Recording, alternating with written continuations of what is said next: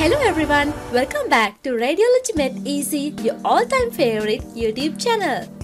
Let's see today's case.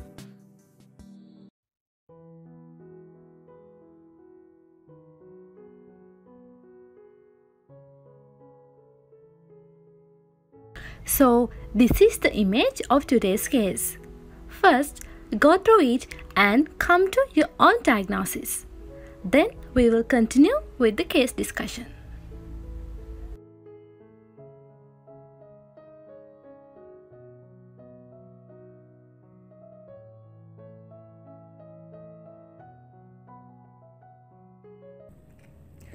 Hello everyone, welcome back. So this is case number 18 in GIT contrast studies. Our patient today is a neonate with vomiting and excessive crying.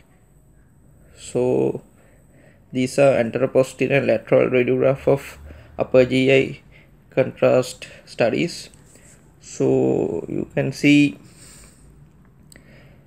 there's an NG tube inside too. Yeah, in both images you can see the NG tube and tip is in the duodenum. You can see the tip. So the stomach is at the normal position and distance stability is satisfactory with the stomach, and gastroesophageal junction is at the normal position. And you can see the passage of contrast into the duodenum, the smooth passage. So there is no obstruction in the gastric outlet. However, you can see the DJ flexure is at the abnormal position here. So usually DJ flexure is at the level of L1 and left side, at the level of L1 pedicle, actually on left pedicle, but here it is on the right side. So there's malrotation of small bowel, and DJ flexure is on the right side, and also it is at a low position on right side, low position and right side.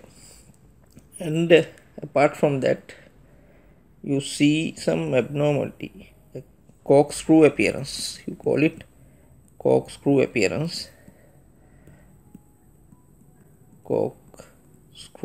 So whirlpool appearance of the jejunum.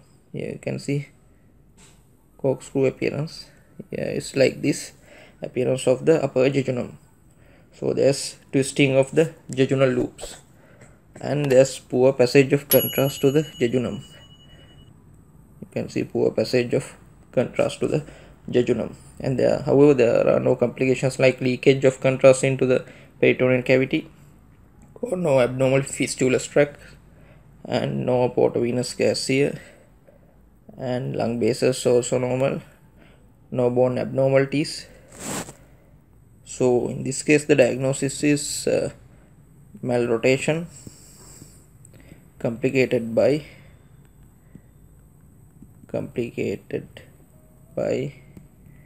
midgut volvulus. So that's the diagnosis of this patient. The differential diagnosis are duodenal atresia,